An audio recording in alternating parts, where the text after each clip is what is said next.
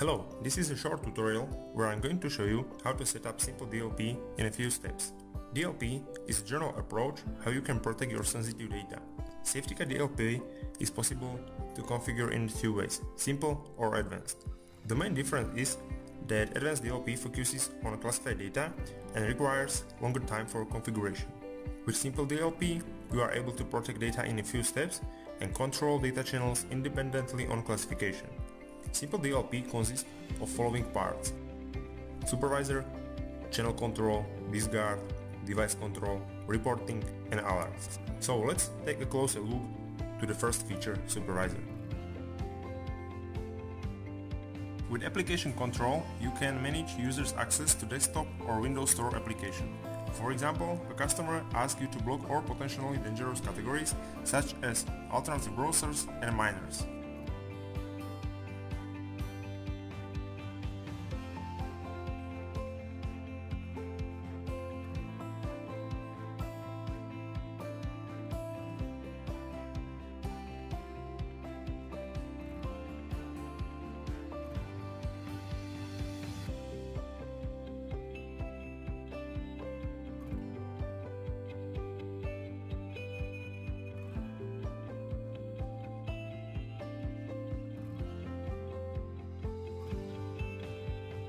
Web control. Web control feature offers the ability to control the access to specific websites. We recommend to limit users' access to dangerous websites where malicious code can appear. For these sites, we have created following categories: proxy webs, illegal, malware and pornography.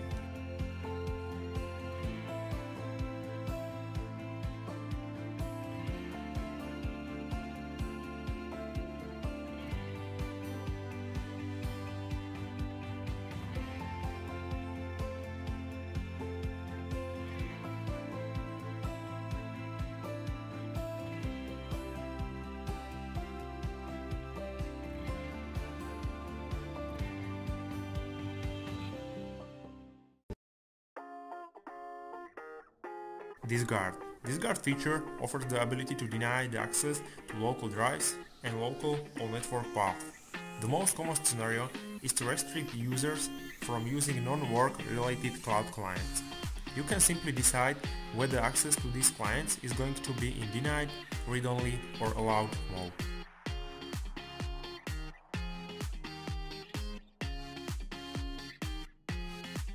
Device control. Device control feature offers the ability to allow or deny the usage and access to various types of external devices. As first step, we recommend to create a zone where all essential devices for users' workflow are going to be defined. Then you can simply allow them at the upper side of the setting list. At this step, you can decide how Safetica will manage other devices which are not part of allow list. The most common setting is following.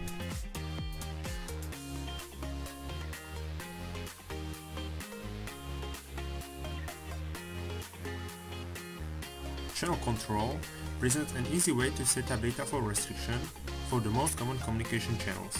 Those are emails, file upload, instant messaging and external devices.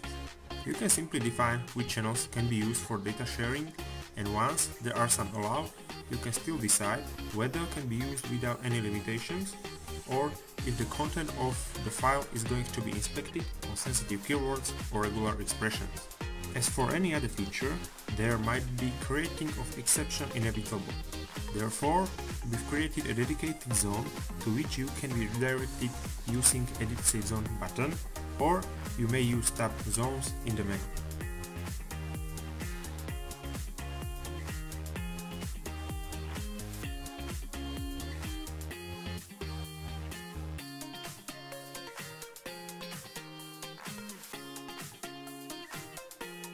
Now, you can define the sensitive content. At the top, there are already predefined switches which will automatically inspect content of the file on selected expression. In the second area, you can define sensitive keywords and regular expressions. The information how to create your own regular expression can be found in our knowledge base. Once you have sensitive expressions defined, you can set the boundary which will help you to distinguish when is file sensitive and operation is going to be evaluated based on your policies and when not. When you have all prerequisites ready, you can start with setting up policies. To block the specific channels in general, move switch to deny. Notify to inform users what is going on and let them decide. And testing to see in visualization info about data flow via these channels without any restriction applied on users. Then you can decide what will Safetica do in case when sensitive file is being sent. As last option, you can use created zone of exceptions and let sensitive data to be even with restrictive policies sent to defined destination. The most common policies are following.